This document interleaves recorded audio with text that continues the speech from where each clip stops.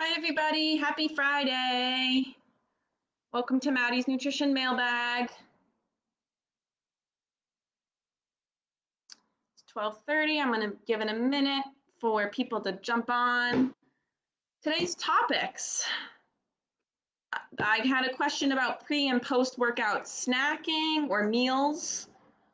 And then we're going to go through the nutrition facts label, and I'm going to kind of go through what's important, what to look for, and kind of how to decode it, because it can be pretty overwhelming sometimes looking up the nutrition facts label. But once you get into the habit of it, and once you kind of understand what you're looking at, it can be a really valuable tool. So this is a kashi granola. It's pretty good. All right, so let's go ahead and get started. Welcome for those of you who are watching. The first question, the question of the day is, what should I have for pre and post workout snacking? You want to be having some sort of protein and carbohydrate, before and after your meals, or before and after working out, excuse me. So for your pre-workout nutrition, you want to be eating, at least 1 to 2 hours before you're working out, just for adequate recovery and fuel for your exercise. So having some sort of protein and carbohydrate, and I'll give you some examples of some good snacks.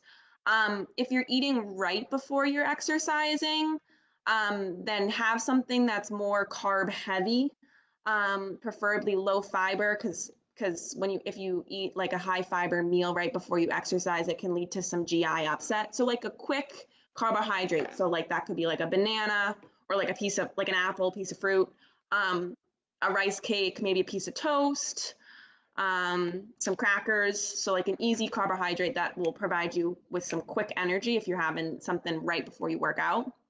And then for post-workout nutrition, you want to have something, shortly after you exercise. You want to be having some protein for muscle repair, especially if you're doing some strength training, as well as some carbohydrates to replenish your glycogen stores, which is like your storage form of carbohydrates. You store that in your muscles when you need energy just throughout the day. So some good ideas of pre and post workout snack ideas that contain both protein and carbohydrates. Hi, Carrie, how are you? I miss you. I hope you're doing well. Um, some snack ideas could be like, my personal favorite is like a piece of toast with some avocado on it and an egg. So you got your carbs from your toast, your protein from your egg, some healthy fats from your avocado. Some low-fat chocolate milk is really good too. You got those quick, easy to digest carbs that are going to give you some quick energy, and then you got some protein from the milk. You could do a smoothie with milk and fruit, a banana or apple with peanut butter, also one of my favorites. Oatmeal with peanut butter is great. Yogurt with some granola, like something like this, with fruit. Hummus with some veggie sticks, trail mix. I also like to make a little tuna salad for protein and top it on crackers. If you're doing a meal, you could do like salmon with brown rice or chicken with sweet potato. So those are just some good ideas. Just think a carbohydrate food with a protein food, and you're good to go with your pre and post workout nutrition. It's so important to be eating something after you work out as well. And if you're getting up in the morning, and you're going to go do a workout class and you're not feeling too hungry, for breakfast, have a little something, just something that's going to give you some good energy for your exercise, and then maybe have like your full breakfast after your exercise. So we're going to get into the topic of the day, which is kind of decoding or breaking down the nutrition facts label.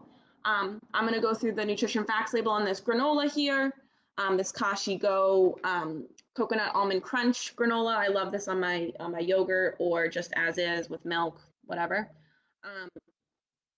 So the first thing that we're just going to kind of go down and talk about all the different labels on here, and somebody comment below if you can't see it very well, but I will kind of do my best to like zoom in on the label.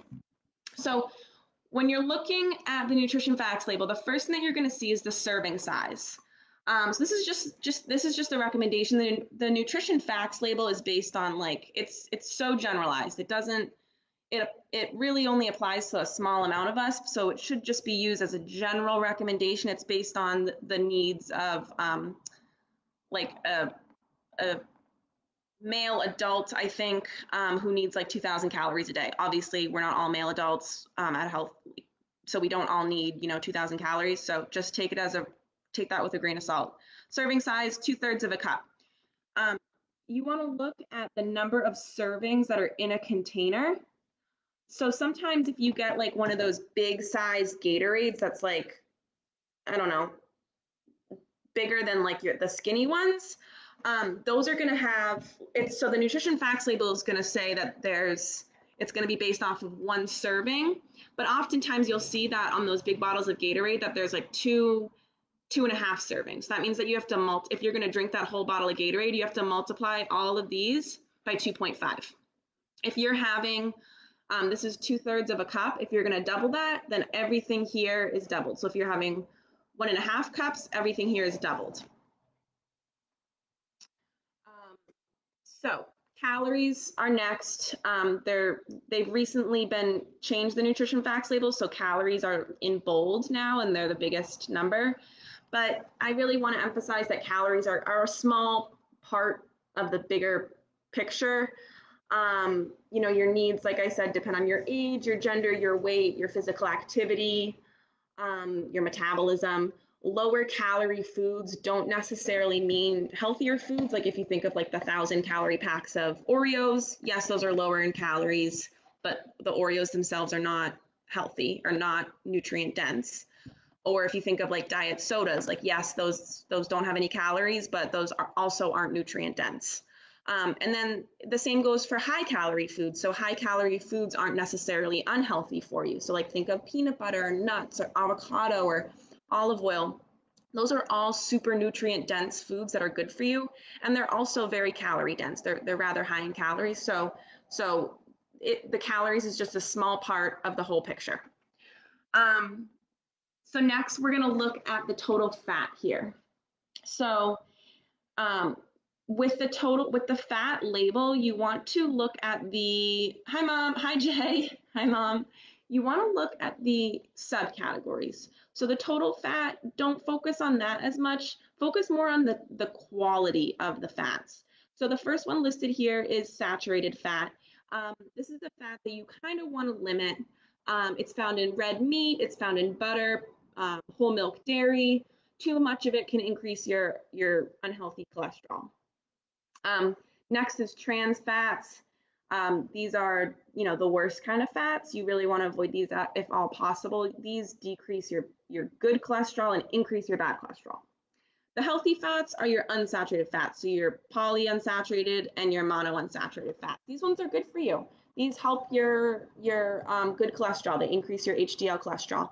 So when you're looking at the nutrition facts label, don't focus just on total fat. Take a peek at saturated, trans, and the unsaturated fat. You want your unsaturated fats to be, you want there to be unsaturated fats and less trans and saturated fats.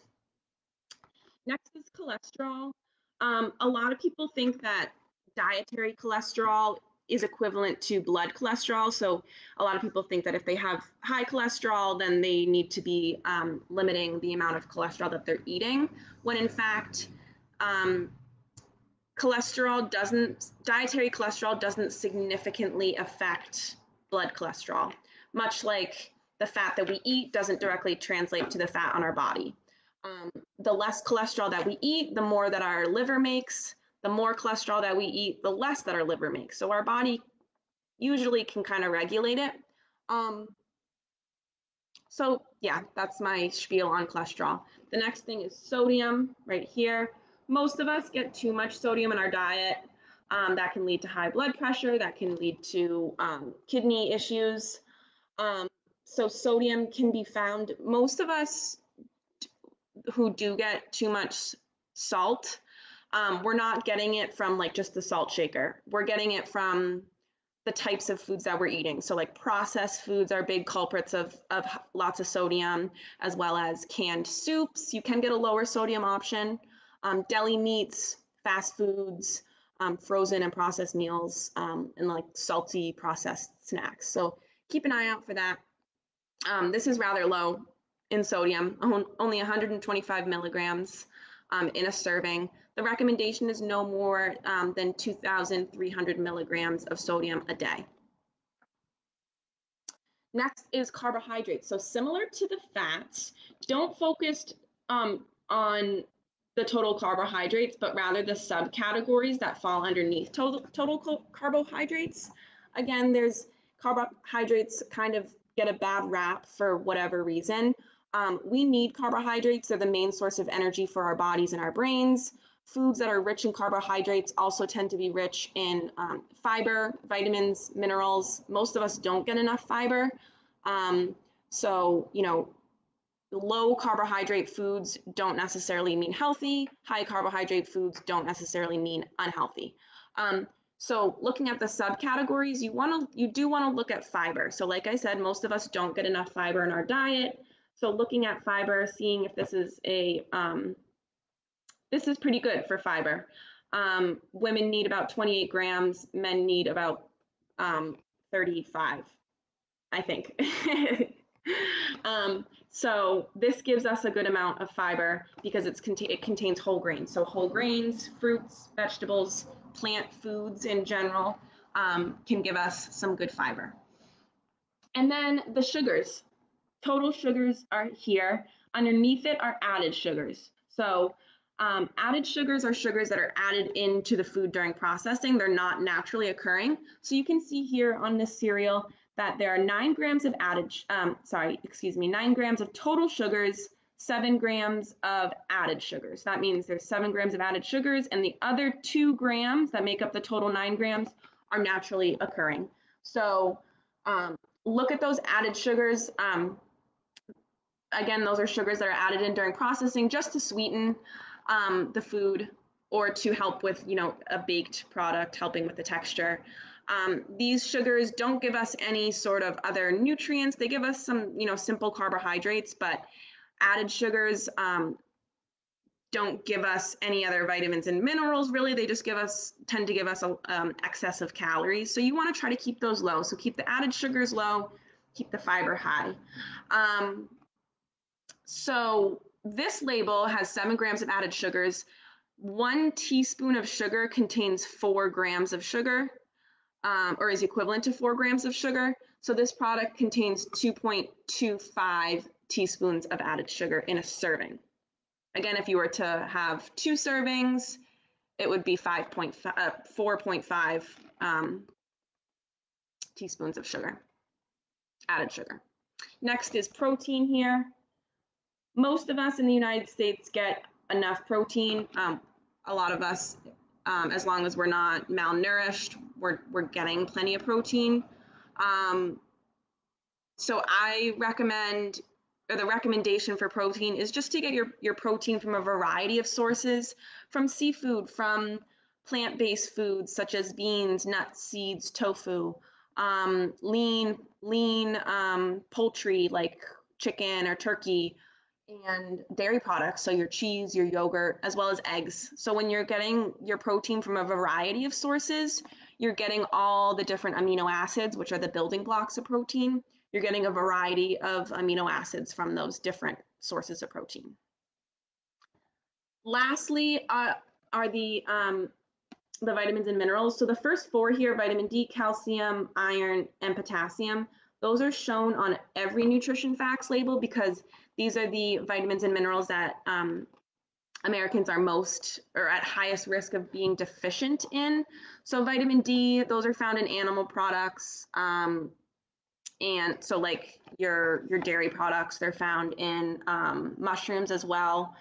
Not a ton of foods contain vitamin D. We get it from the sun, but you know, in New England in winter, we're not getting a lot of sun, so a lot of us do tend to be deficient in it. And then calcium is next. So that's found in dairy. That's found in some soy products. That's found in dark leafy greens and nuts as well. So this has a little bit of calcium in it. likely from, there's some soy flakes in this for protein, and then some almonds. So it's we're getting a little bit of calcium from there. Iron as well, that's found in nuts, meat, beans, whole grains, and then your dark leafy vegetables as well, like kale, spinach. And then potassium is the last one. This contains 410 milligrams of potassium, so 8% of your recommended daily value. We get potassium from fruits and vegetables in general. Most fruits and vegetables contain a significant source of potassium. Lastly, when you're looking at the ingredients list here, if you guys can see, pretty recognizable ingredients here. Their ingredients are listed by quantity. So the first ingredient, so soy flakes here, is contributing the most, the highest amount. So soy flakes first, and then the least amount is rosemary extract for freshness. I think that says. I say, the fewer the ingredients, the better. If you have an ingredient list that's like goes on forever with ingredients that you can't really recognize, that should be a little bit of a red flag. I kind of look for ingredients that I can recognize and for, a short ingredient list. This has soy flakes, whole grain oats, brown rice syrup, cane sugar, coconut, puffed millet, oat fiber, canola oil, almonds, puffed brown rice, sea salt, natural flavor, rosemary extract. So those are all ingredients that I recognize. It's pretty short. So I kind of know what I'm putting in my body. I also say, ingredient quality over calorie quantity. So again, calorie is a small part of the whole picture. Something that's low in calories something might be low in calories and have like an extensive ingredients list of words that you don't recognize, whereas something could be high in calories and have, one ingredient, peanuts and peanut butter. And I say, that's a healthier option than the other. So that is my spiel for you today on going through the nutrition facts label. Just really quick to recap, looking at the fat quality over the quantity. So looking to keep saturated and trans fat low, looking to keep those two unsaturated fats high, looking to keep sodium low. You want your fiber to be high, your sugars to be low, and aim for, high amounts of these top 4 vitamins and minerals that we're most likely to, or we're at higher risk of being deficient in. So that's my whole spiel. As always, if anybody, has a certain topic that they want me to cover, or has any, nutrition questions that they want me to cover in the next video, you can shoot me an email. You can message me on Facebook. I will be back here next Friday, I can't believe it's already July 10th. I hope everybody has a wonderful and relaxing 4th of July weekend. And the YMCAs are opening up on Monday, or starting to. And so I'm hoping that we're on our way to seeing each other in person again. But for now, I'm still here for you. Like I said, you can call into my office hours. I'll post my information for my office hours right after I end this video. So you're welcome to call in and just do a little wellness check-in. Just say hi, ask me your nutrition questions. I'm still doing nutrition coaching, so we can do nutrition coaching over the phone if that's something that you're interested in. I have my newsletter that I send out every week.